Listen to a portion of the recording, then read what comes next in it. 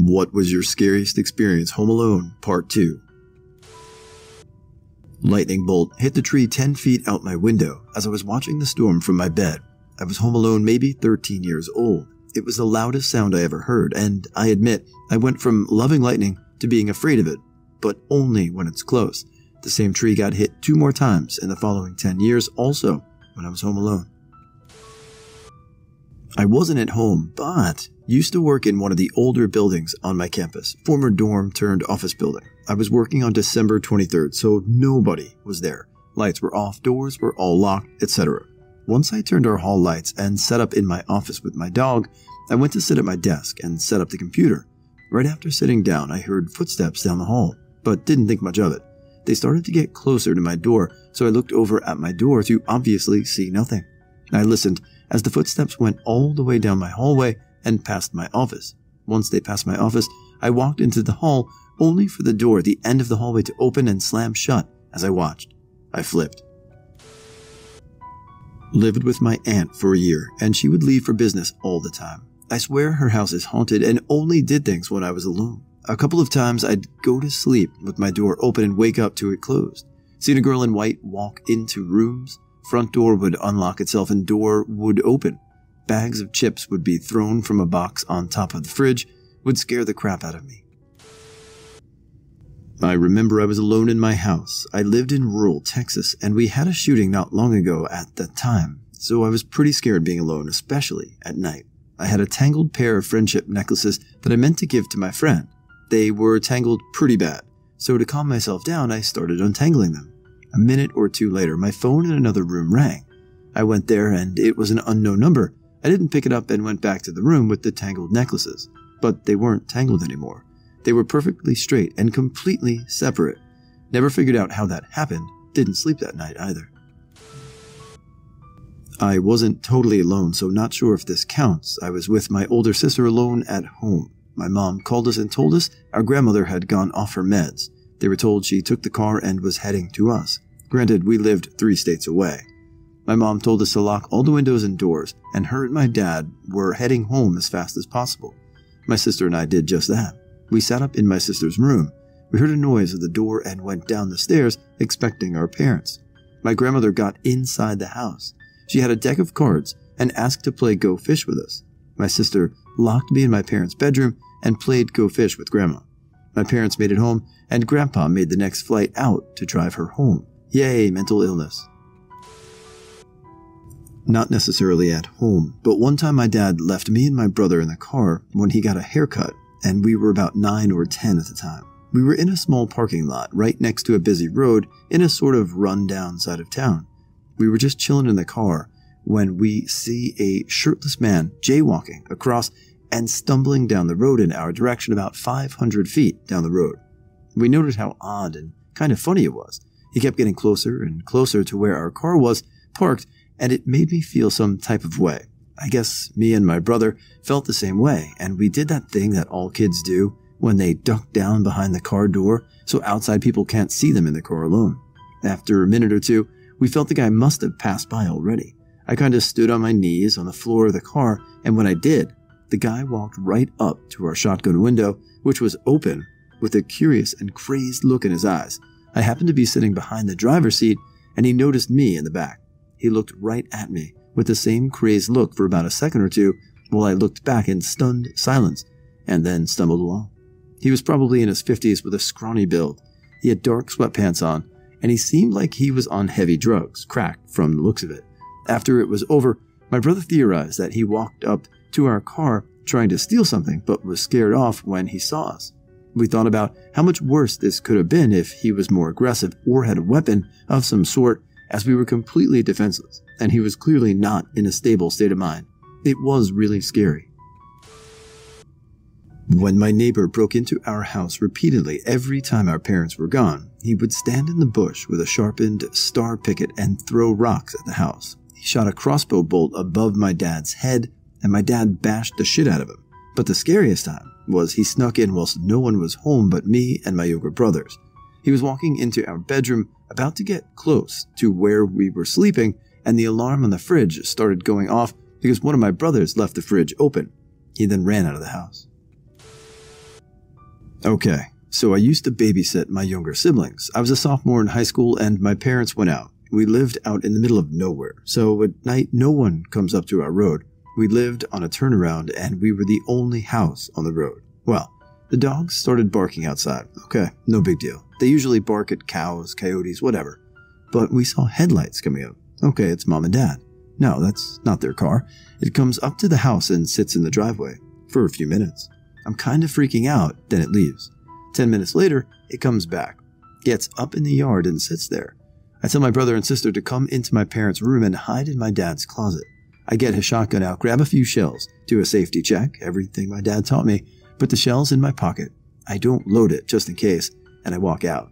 My dog is freaking the hell out at his truck. He's growling, barking, all that. I stand on the porch with this heavy-ass shotgun in my hand and call him. This truck is still facing me with its headlights on. My dog comes to my side, and I cock the gun. Aim. They fucking speed off. I'm shaking scared. I tell myself, remember, red Toyota Tacoma, rear bumper missing. Red Tacoma, rear bumper missing. I get inside, put the shotgun propped up by the door, and tell my brother and sister it's all clear. I was freaked the hell out. I started crying. That year, 2 people were stabbed in their house 2 miles down the road. They were home sleeping when someone broke in. They both survived. Plus, a house 10 miles down the road was robbed. This happened a few months apart. My parents didn't learn about it until my mom told someone she knew about what happened at our house. Fucking scared all of us. But luckily my dad taught us kids proper gun safety and how to shoot. I guess for times like these. We always just thought it was something fun to do. We lived in the South, so it was common to have a gun and to go out and shoot, ski, whatever. But damn, if I had known how to imitate something like that, I don't know if we'd been okay. Plus, thanks to my dog for probably scaring them too much to get out of their truck. No one wants to try a big-ass German Shepherd. The house I grew up in was haunted, like bat, to the point where it had to be blessed and all that.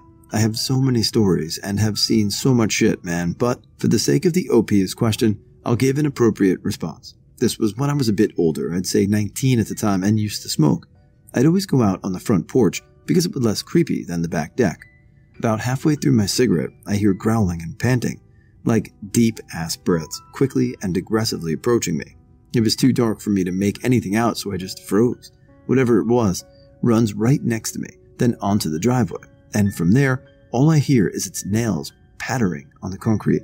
It's like they were made of steel, and its breathing sounded like a person at the end of a marathon. That sound stuck with me for a while. To this day, I still have no idea what it could have been, and if you knew where I lived, you'd know how hard it would be to even imagine it. But man, I still remember going back inside, looking in the mirror, and how pale my face was. From everything I've seen and experienced there's been really 3 instances that have been burned into my memory. This was one of them. I still remember every detail clear as day, 10 years later. I was 19, still living at my mom's house. She was out for the night with friends. Around midnight, someone knocked at my back door and my dog started barking like crazy. I then heard my neighbor I've known for years. He was calling for my mom, so I opened the door and told him she was gone and if everything was all right. He had a bat in his hand, which I did not see before opening the door. He then began to tell me he had locked someone in his closet and they wouldn't stop screaming and it was driving him crazy and that he needed me to come look. His eyes were glazed over a bit, I remember, and I was totally freaked out. Long story short, I got him to leave and I called my mom.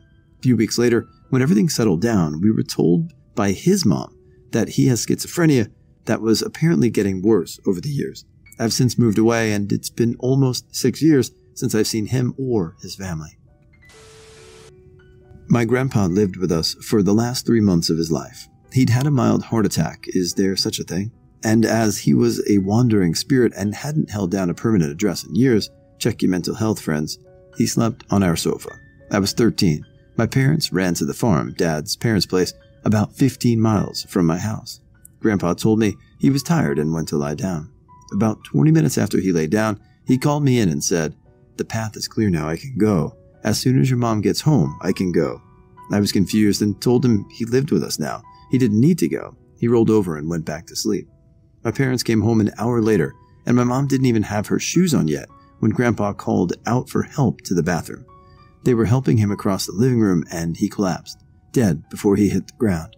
It took me years to tell my mom the words he said, so while I wasn't alone when he passed, it's only because he waited for me not to be.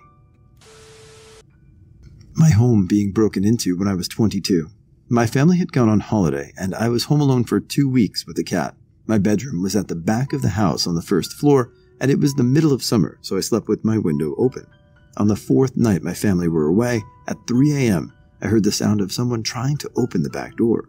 For reference, it's one of those double PVC doors. You have to open one before you can open the other, and they were trying the wrong one first. I heard them shake the first door, unlock the correct one, a yowl and a laugh. I then heard the keys being shaken, thrown on the table, and then footsteps of these people walking quickly through my house, and then the sound of footsteps on the stairs. I was petrified, so scared I couldn't move. I could barely breathe. My poor cat then came into my room and collapsed on the floor. I came to my senses and turned on the light. They had a lookout in the garden who shouted out when they'd seen the light turn on, and then I heard these people run away. The yowl I heard had been from the kicking/hitting my cat, who had gone to investigate the noise of the back door being open. She had then run up ahead of them to my room. For the next week and a half, I could barely sleep, not knowing if these people would come back, and the police weren't able to find any fingerprints, even suggesting I had imagined it all. Turns out, a man from my mom's work had heard her saying she was going away and decided to arrange for some of his friends to break in and steal her jewelry. He was found out when he told someone else from their work about his plan afterwards.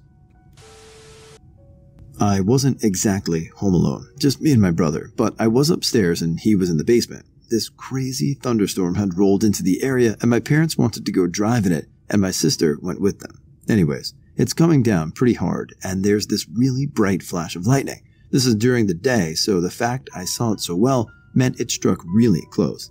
An instant later, a giant crack of thunder boomed through the whole house. My sister had this princess doorbell on her bedroom door, and the thunderstorms caused it to go off. I immediately thought it was a power surge since the lightning was so close. Then I realized that her doorbell was battery operated. At this point, my brother was checking on me because he thought for sure we got hit. He saw me standing in the hall looking at her doorbell. I told him it went off by itself. He assumed that it was the vibrations from the boom, so he took the button off the wall and tried shaking it as hard as he could to prove the thunder had caused it to vibrate enough to go off. However, it never happened. We asked my dad to try it when he got home and nothing. It's possible the static electricity set it off. A tree right near us got snapped in half by lightning, so I assumed that was it, but it still freaked me out for a few years. I was about 11 years old and we lived in a condo. My mom had gone to hang out by the pool in the complex, so I was home alone. There was a knock at the door. It was an older teenage boy, 16 to 17, maybe, selling magazines for his school. I said no thanks. He started getting extremely pushy and said he was going to put me down for a trial of the magazine without having to pay, and then I could pay if I liked it. I said no and was extremely uncomfortable, but he wasn't letting me shut the door. He was blocking it with his arm. Then he said he needed to borrow a pen. Instead of letting me get him a pen, he forced his way into the condo. By then I was really freaking out. I was so scared I didn't know what to do. I wanted to run out, but my dog was in the house and didn't want to leave my dog alone with the potentially dangerous stranger. So I just stood there in shock and terror while this guy went over to my computer desk and got a pen. He really did just get a pen, and he left afterwards without incident. I know it's kind of tame compared to some of these stories, but it really scared the hell out of me. I was shaken up for a bit for the rest of the day. He was probably just some awkward teenager with bad social skills and didn't know how scary he was being. But I still remember the incidents years later and how scared I was. I don't even like opening the door now.